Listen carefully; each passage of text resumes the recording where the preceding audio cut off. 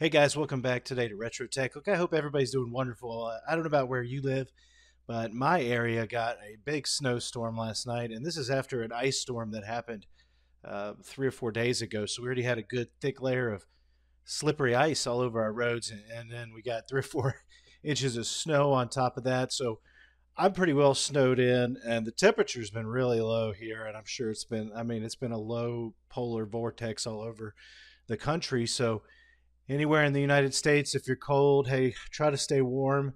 But what I'm going to go through today is we're going to look at a Ikegami CRT. This is the TM20-80RH, and this monitor was part of a lot of monitors that was brought into the shop recently, local.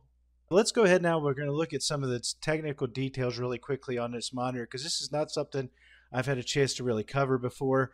So again, it's a 20-inch monitor. It's an 80 series color monitor designed to be high-end broadcast monitors, and these are grade 1 master monitors, meaning this could be your main monitor in your broadcast studio, and then you could have other little 14-inch monitors, for example, or other monitors without controllers on them in series somewhere and use this as the main monitor. So it has superior technology. We'll talk a little bit about that here as it's listed on some of these features, which again, this Ikegami technology uses a shadow mask technology. So the electrons are shot through 3 individual electron guns inside the beam there. And so you'll see all these parts in a minute in real life, but just so you know that, this one has a self-converging electron gun that assures convergent stability, so it has a very solid, stable convergence on the screen at all times. There's also 700 TV line tube. This one is only standard TV, so it's only analog. This monitor does not do HD TV, which was kind of surprising because I thought maybe it would, but it does not actually. It does support a factory probe for color temperature calibrations, and then rack mounting. Some more specifications right here. We've got our input voltage. So this one could go from 100 to 120 and then 200 to 240 with a 10% variance in any of those numbers. So it can accept pretty much global power from an outlet as long as you get the proper cord into the connector on the back. It's an auto select between 50 hertz and 60 hertz. So it's going to automatically go for a PAL signal or an NTSC signal. It will automatically detect that and should switch over to it. These are the TV line models. So if you get this TM20-90RH, that one actually has 900 TV lines, and the rest of them are 700. The weight on this monitor, you're looking right at 84 pounds almost. That's just a little bit of technical information. I'll put links to this data in below if you want to get more information on that. But let's talk a little bit more about our monitors. Again, this was a 4-package monitor deal that was brought to me. 3 of them were the 80Rs, and then one was an older model that I have covered before, so we're not going to actually talk about that one. Now, the good thing was the majority of these monitors worked initially, but they just needed to be thoroughly cleaned. They'd never really been adjusted, or at least not since they were taken out of service professionally. So what you've got here with this Ikegami design is, again, a full rugged metal shell. There's not a whole lot of plastic in here, so there's a lot of it's really tough, and it's meant to last, and they're also meant to be serviced, so you can pretty much remove real easily every section of the shell on the outside, which is pretty common for broadcast technology. And then when you get in here, you'll look straight at the monitor, and on the left hand side is this first board, which is this outer board. This is our deflection board. These might be some of the places that you'll want to check out for capacitors if you have any issues with geometry. And now this one does have a lot of screen controls built into it inside that we'll go over later once we start looking at the software and the actual front hardware on the monitor. But here is the actual deflection board inside there. It's the outside board. Now, if you do have an issue where you could tell these capacitors, they are next to some hot items. For example, over here we've got these two nestled between a resistor and a diode and then a transformer. But down here you've got some 4 smaller heat sinks and then some surface mount capacitors over here, which at this point do need to be checked. So I went through, and looked at a lot of these, made sure that there wasn't any, because I didn't have any trouble, again, going through the software with actually making an adjustment. But you always want to come through here, clean it out, make sure that this is all looks good. You don't see anything leaking or any evidence that you may have a capacitor fail, because again, they are in clusters. And then behind it, the good thing Ikegami does is they do a good job of dissipating the heat off these boards. Right behind that is our main power supply board, which you can tell by the transformers over here. And then the large heat sink, large capacitors. So that's on the left side as you're looking down from above. And then over here, we've got a little bit of an interesting design where the flyback is moved up. And this was, again, something that you would see on broadcast, but it's moved up to its own little board.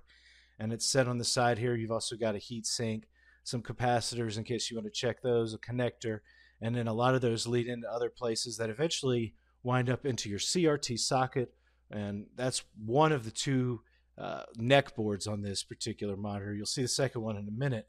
And just a quick look here at the back, and the here's our yoke rings over to this side of the screen. So if you have a purity adjustment you need to make or convergence adjustment, you can look at that. And then you've got your coiled anode cap here, and the coming straight out of the flyback. And then under that, in this section, is a framed out area that's filled with your input boards. These do use an actual Panasonic tube in them. That 700 TV line tube is made by Panasonic, and so it's a shadow mask tube, which just means it curves on all sides, and that it has the 3 individual electron beams shot. Now this is the back of what I was explaining, where it had the breakout board that was actually connected to the back of the tube. Well, it breaks out to this board on the back, which is a very complex circuit board involving what you could see 6 heat sinks and many capacitors, surface mount capacitors. This is another board you want to check out, especially if you're having any issues with your color or anything like that. You don't want to just leave that. You want to check it out in here. So thankfully, again, there was not really any issues with this board. Here's our power input. There's a little fuse jack right next to that.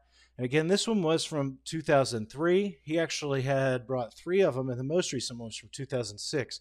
So surprisingly, it was a monitor that was made well into almost the end of the lifespan of the CRT completely. So you could still find these in really good shape, or you could find them where they've been used a lot because they were also made in the early 2000s. Now let's look at some of the performance on the screen. First off, I want you to notice one of the coolest features on these Ikegamis and most fun design things are these pull-out drawers, which are just a push drawer that pops out, and it gives you a nice smorgasbord of adjustments that you can or controls you can use to make adjustments. And it's much more user-friendly, I think, than just the Sony's get into the service menu and do it from there. It's a little bit easier to use the wheel, a little more fun.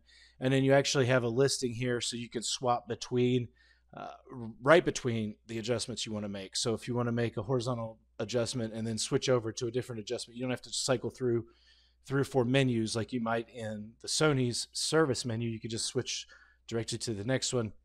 And it also is accompanied by a very good service menu with that. So as you make those adjustments, you'll get a digital reading on the screen as you turn those adjustments. So just wanted to show you some screens after we've made some adjustments here, and the screens look really good. But that's what you're going to use, is that wheel and those different adjustments on there. Very simple compared to some of the other more complex monitors as far as getting good geometry out of it.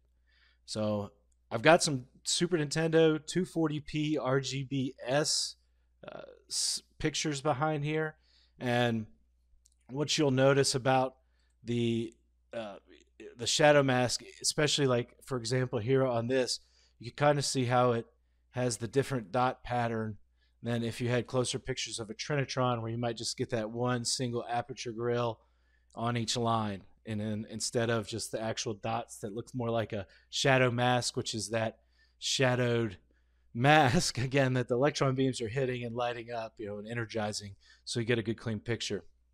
So that's the majority of the main features on this monitor. You know, if you're thinking about possibly getting one of these, just note that you'll want to check like the tube wear. I couldn't find an actual hours counter in here, but I did notice that sometimes when I get Ikegamis, since they are broadcast monitors, they can have a lot of hours on them, and so the tubes can look washed out.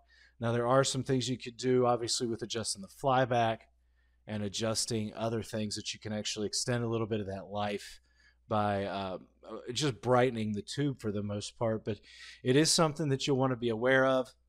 Again, a great 240p and 480i monitor. All right, guys, so for the remainder of the show, we're going to have a little slideshow with some extra shots of some of the monitor repairs, as well as some of the other monitors that were in this load that got checked out. And if you have any questions about this particular monitor model or any of the other Ikegamis, I will link to some other videos that I've made, as well as the documents for this one. But definitely leave your question below. And if I can't figure it out, somebody in the CRT community can probably help you out. But thanks again for watching. I'll see you guys next time with some more retro content.